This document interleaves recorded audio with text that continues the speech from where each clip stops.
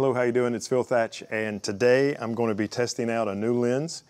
This is the Laowa 90mm f2.8 CA Dreamer Macro 2X.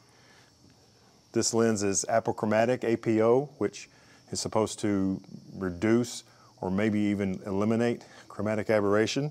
So that's going to be really interesting. This lens is available in Nikon Z, Canon R, Sony E, and L mount. So you can even get one of these for your Leica if you like.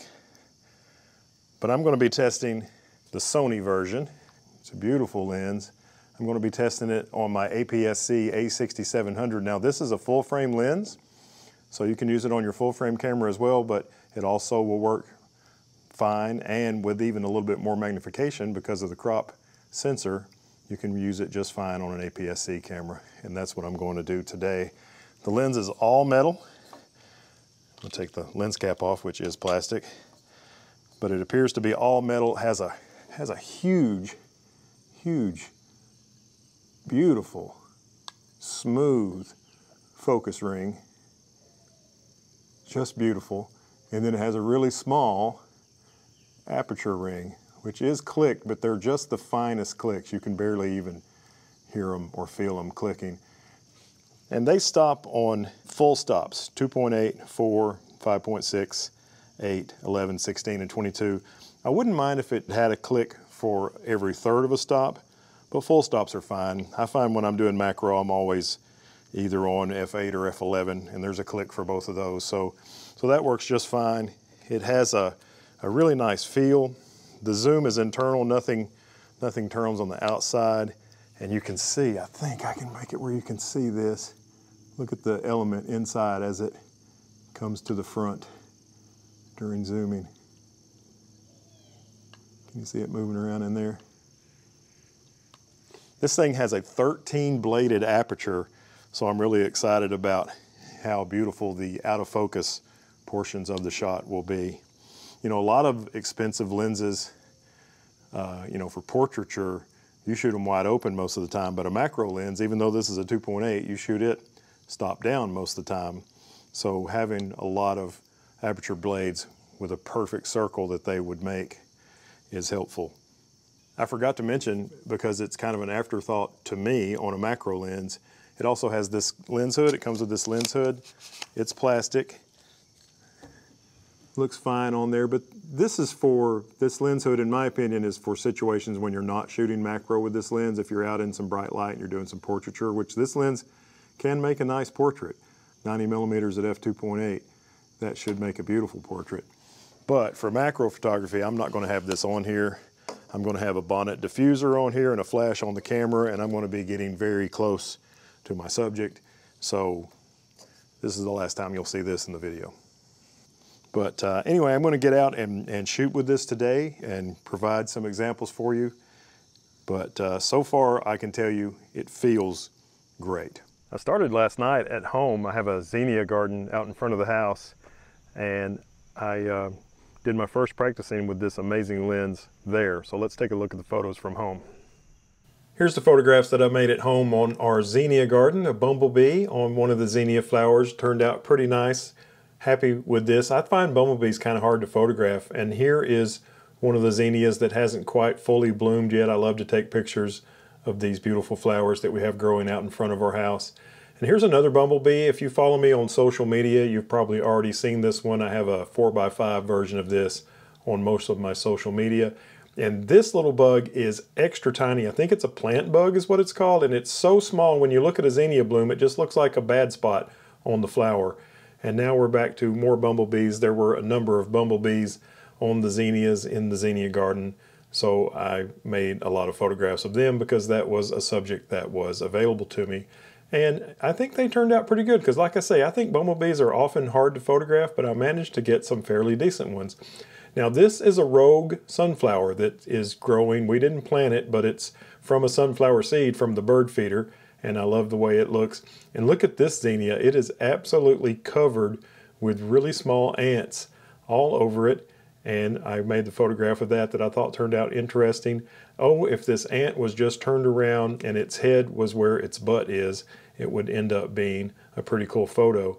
And here's another one of those super tiny plant bugs, just so small, maybe the smallest or the second smallest bug in this entire video. And today, after I made my intro video that you just saw earlier, I came here to my favorite macro garden at the trailhead for the Bay Point Loop Trail at Harrison Bay State Park. And my garden, it's mid-August now, which fortunately it's starting to get a little cooler, but my garden is kind of in rough shape, but there's still plenty of insects to photograph on it, and I've been having some fairly decent luck. Let's take a look at what I'm getting here at the trailhead for Bay Point Loop Trail. Here is a very patient katydid. I made a number of photos of it and only shared this one. It's the best one. A lot of them were fairly good, but this one was the best. And here is a small milkweed bug. This is sitting on one of the dead blooms. Like I said, this garden's been blooming all year, but not all the blooms are dead. Here's a large milkweed bug on another one of the blooms that is nice and healthy and brand new looking. Next up, we have a red-headed bush cricket. I've only photographed 2 or 3 of these, but I really like them. They're very interesting looking.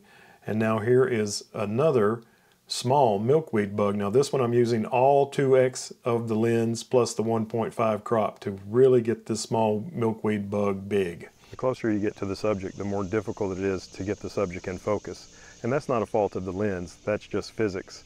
Because the closer you get, the more shallow the depth of field is. But you can't stop the lens down a whole lot. I mean, you can, but then you'll run into diffraction, which kind of defeats the purpose. I've found that f8 is about the perfect spot.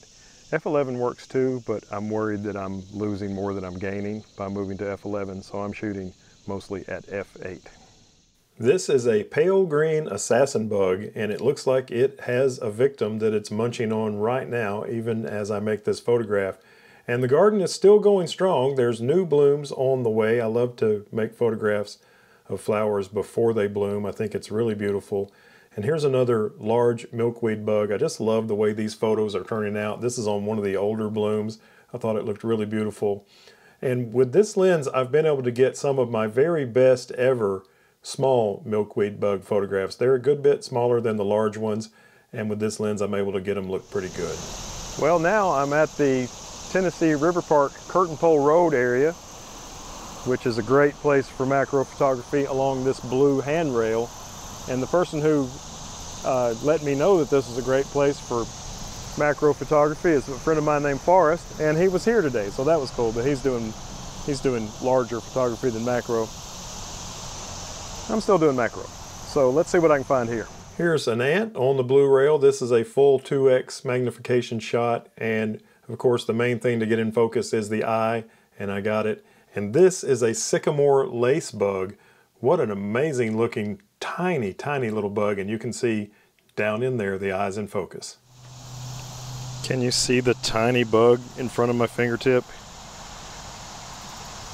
I'll show you what it looks like at 2x macro on an APS-C camera.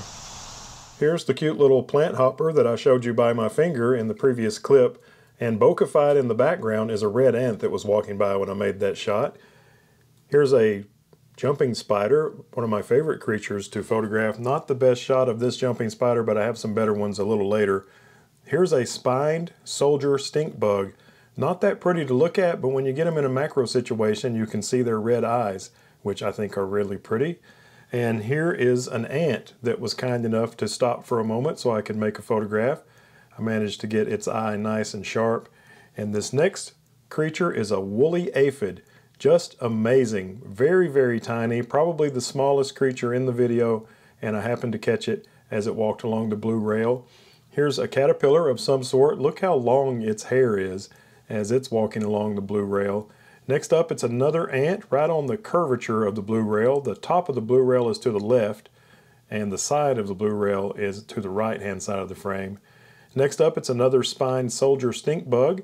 I managed to get another photograph of this one. Just beautiful. I really love the way these look. And last in this section, it's another shot of the plant hopper. Just the cutest little thing, and I really enjoy photographing these as well. I've seen a number of jumping spiders here on the blue rail, but I finally, as I've gone all the way down and am almost all the way back to the entrance, I finally found one that would kind of cooperate for a photo or two. This was definitely my best jumping spider photograph of the day, and this is a different one than the one that I showed you earlier in the video. There's so many species of jumping spider, and I saw several, but I only made photographs that I was happy with of the previous one and this one that I've made 2 photographs of to share with you. I brought the Laowa lens down here to the Evelyn Davenport Navarre teaching garden and made a few photos. Here's a cicada, and I think it's just the cicada exoskeleton, and I'm presenting it upside down because that's the way I photographed it on the trail on the way to the teaching garden. And at the teaching garden, I made a photograph of this beautiful grasshopper that I thought turned out really nice. I love all the colors of this one. And I also made a photograph of a skipper that was on one of these sunflower blooms. Just beautiful. I love skippers. They're so cute, and I really enjoy photographing them. You know, macro is hard. Anybody who tells you macro is easy is probably telling you a story. Macro is hard, and I've been having some pretty good success using focus peaking to focus with this manual focus lens. But I came back over here to the blue railing at Curtain Pole Road, and I programmed one of the buttons on the camera to do focus zoom, which has helped some, especially if I have a subject that is kind enough to not move much. This is a different species of plant hopper than the previous one, but I did use focus zoom technique to get its eye nice and sharp. And next up is a red ant. These were walking around all over the place and they were moving too fast to photograph, but this one was injured, so I used the focus zoom technique to get its eye nice and sharp.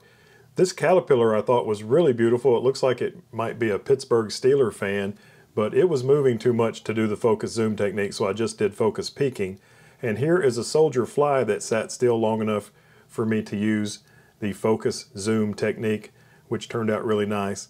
And next up, this is a green stink bug related to the spine soldier stink bug, but completely different in color. And that's my last macro shot of the day. I've really enjoyed shooting with this combination today. It's super light. This 90mm Laowa lens and the a6700 together are not heavy at all. The Makey flash also doesn't add hardly any weight, so it makes it a lot easier to concentrate on tiny subjects that you really have to hold steady. I'm still pretty wobbly, but I do the best I can. And you know, I'm not the greatest macro photographer in the world, so if I can do it, you can probably do it with this lens and this camera as well. Overall, I'm going to highly recommend the Laowa 90mm f2.8 macro lens. And like I said earlier, it's available for Leica L and Sony E, Canon R, Nikon Z, so all the big players. So if you want to get a really cool macro lens, this might be one to think about. Now, 2x macro is really hard, and it's not the fault of this lens that it's really hard, it's just hard. The more you magnify, the harder it is. So keep that in mind. Don't expect miracles out of this thing. You probably, especially if you're hand holding it, you will probably, I think Michael Waddell, who is a YouTube macro photographer who I'm very fond of, I think he said he gets maybe 1 or 2 sharp out of 10. So don't feel bad if you don't get every picture sharp. That's not what macro photography is all about. But give me a thumbs up if you like this content, subscribe and hit the bell if you want to see some more. Thanks a bunch. I look forward to seeing you in the next one. Bye-bye.